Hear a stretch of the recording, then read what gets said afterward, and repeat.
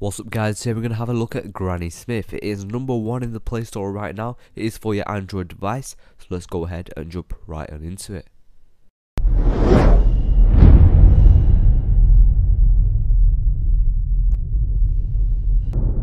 So the game is very polished to start off with, and I do like it quite a lot.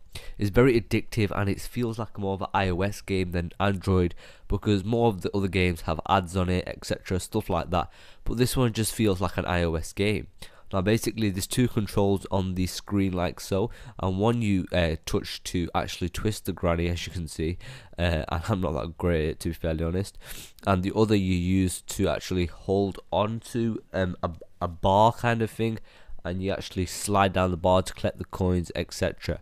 And when you have to collect the coins, basically you go into the store.